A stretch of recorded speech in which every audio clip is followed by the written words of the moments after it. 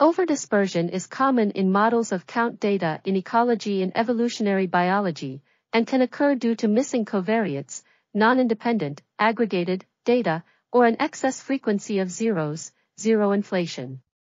Accounting for overdispersion in such models is vital, as failing to do so can lead to biased parameter estimates, and false conclusions regarding hypotheses of interest.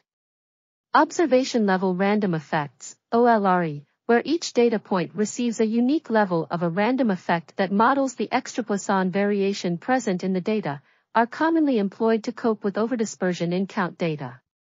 However, studies investigating the efficacy of observation-level random effects as a means to deal with overdispersion are scarce.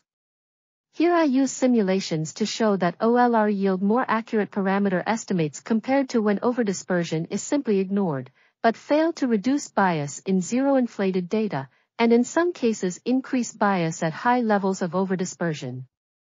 The magnitude of overdispersion positively correlates with the degree of bias in parameter estimates.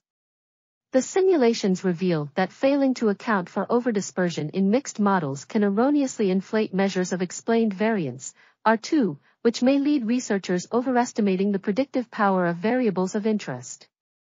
This work suggests use of OLRE provides a simple and robust means to account for overdispersion in count data, but also that their ability to minimize bias is not uniform across all types of overdispersion and must be applied judiciously.